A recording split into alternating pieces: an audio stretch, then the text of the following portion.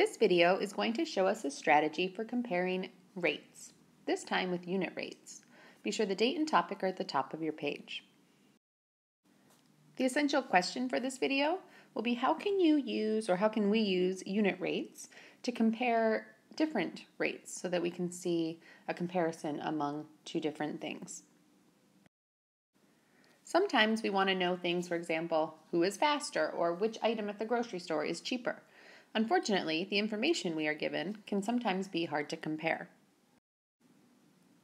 Let me show you an example of a time where it might be hard to know immediately which of these people is faster. Let's say we know how fast Mr. O'Neill can run 5 miles, and it takes him 48 minutes to run those 5 miles. But then we know Mr. Olson can run 3 miles in 22 minutes. If I wanted to know who was faster, it could be a little bit tricky at the moment. After all, Mr. Olson didn't spend as much time running, but he also didn't run quite as far as Mr. O'Neill, who was able to go 5 miles instead of 3.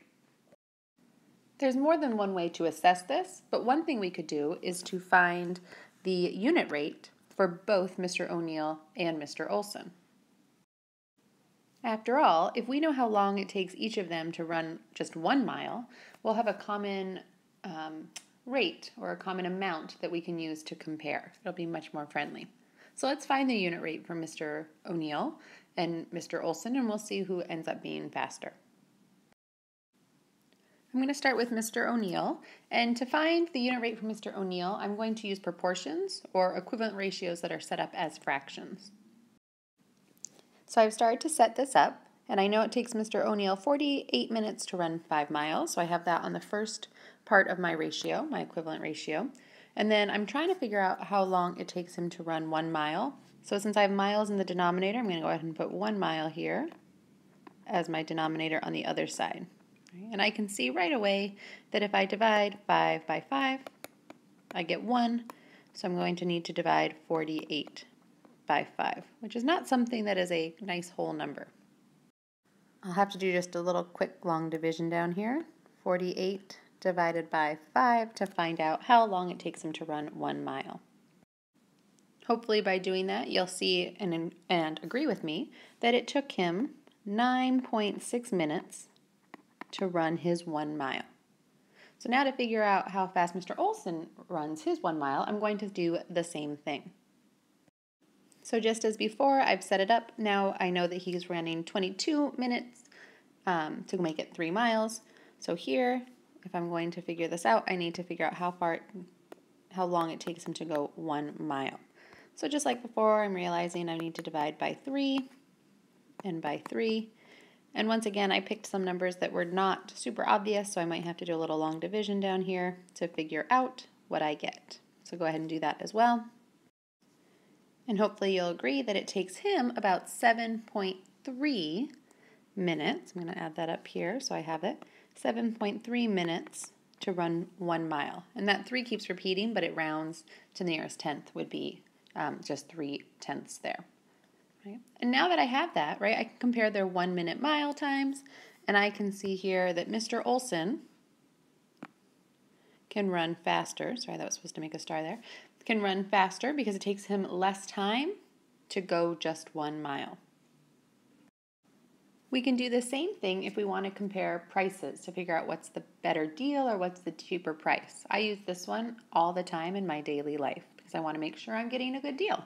So for example, trying to buy peanut butter, we can see that 40 ounces of peanut butter would cost $6 and 16 ounces of peanut butter costs $2.80. Since they're not the same size, right, this one's a much larger package than this one, I can't necessarily know right away which is the better deal. Obviously, this one costs less, but I get way more peanut butter on this one, right? So to figure out the better deal, I'll figure out how much 1 ounce of each peanut butter costs to see which one is cheaper. I need to find the unit price to do that. I'm going to use the same strategy as before, where I'm going to set up my proportion to make sure that I realize, oh, I have to divide this by 40, which means I have to divide my $6 by 40. Which means it's going to be a pretty small amount per ounce. I'm going to go ahead and make some long division space here at the bottom to figure out what 6 divided by 40 would be. And of course, hopefully if I did this correctly, I find out that it is 15 cents for every 1 ounce of peanut butter. That's the rate. For every ounce of peanut butter I'm buying, I'm paying 15 cents. Right? Now I need to figure out the unit price for the 16-ounce jar, and so I'll do the same setup. And once again, I'm looking for the unit rate. This time I'll have to divide by 16 to make that work. So I'm going to have to divide $2.80 by 16 as well, and I'll give myself some room to do some long division since I don't have that off the top of my head. Doing the long division, I see that it ends up being 0, right, and 175 thousandths, but this is money, and it has to go to the nearest hundredths, so this 5 tells me to round up, so it's actually going to be about 18 cents per ounce. Right? So now I have two equivalent ratios. They're both or two equal ways to look at this, right? I can see both of them as a unit rate, and I can see, oh, this one is actually cheaper because I'm paying less for each ounce. I'm only paying 15 cents instead of 18 cents.